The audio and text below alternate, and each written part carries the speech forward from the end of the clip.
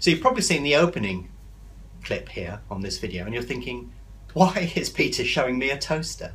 And there's a story behind it, but let me explain it to you.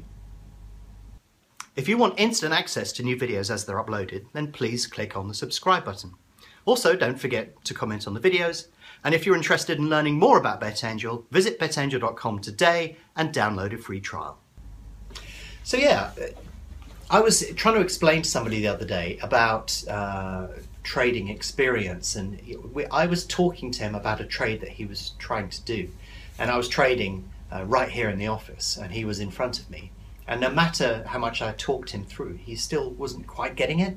He was just ever so slightly out on what he was attempting to do, and he sort of held his head in his hands and he goes, oh my god, I'm never going to be able to do this. And I sort of said, well, yes you can, it's just a question of practice. And he goes, oh well, you know, I've been practicing really hard. And I said, well, you have been practicing hard, but maybe just for not long enough.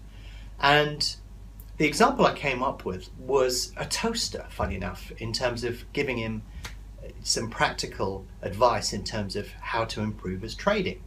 And a toaster seems a funny thing to talk about, but it was so true. Because when I get up in the morning, I switch on the kettle, I go off and do a few things, read some emails, check my messages, see what's been going on overnight and stuff like that.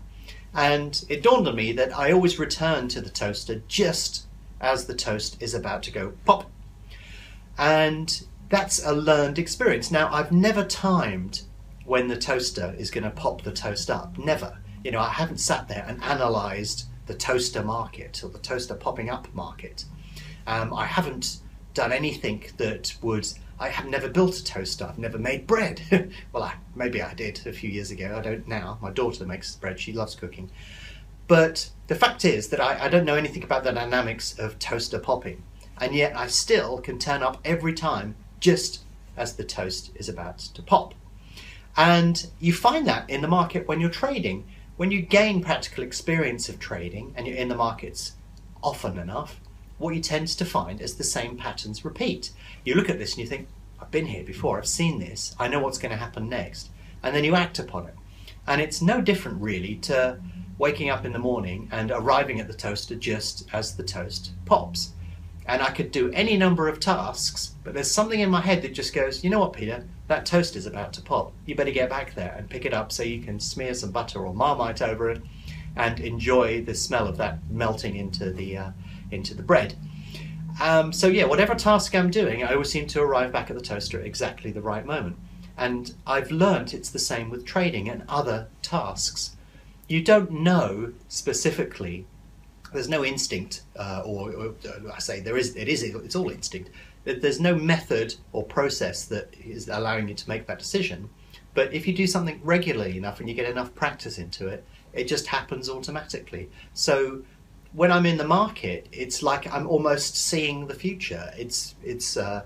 People often say to me, well, you know, it's just amazing because you're calling several of these trades right consistently. How are you doing it? Well, there is a method and process behind it. Because you can explain it, but the actual process of doing it and making decisions, that split-second moment when you sort of go, is this right? Well, this is happening, that's happening, yeah, I'm going to do that. It's that, yep, I'm going to do that, which is the toaster popping up. And that's where the two correlate. You know, I can explain in great detail why something is about to happen, what's going to happen, when, and what effect that's going to have. But ultimately, that pressing of the button, I think, is the learned process. Is the toaster poppy bit, and so I sort of gave this an example to this chap, and I said to him, look, you know, you've got this right, you've got that right, you saw this, you saw that, you described that, and this was going to happen, and it did happen. You just arrived at the toaster at the wrong moment. And sure enough, sooner or later, as long as you get enough practice in and you watch enough of these markets like this, you're going to turn up exactly at the moment when the toaster pops. But for a little period in the run-up to that, you may turn up a little bit late or a little bit early, but nonetheless, you will get some toast in the morning. If you're interested in learning more about BetAngel, visit betangel.com and download a free trial today.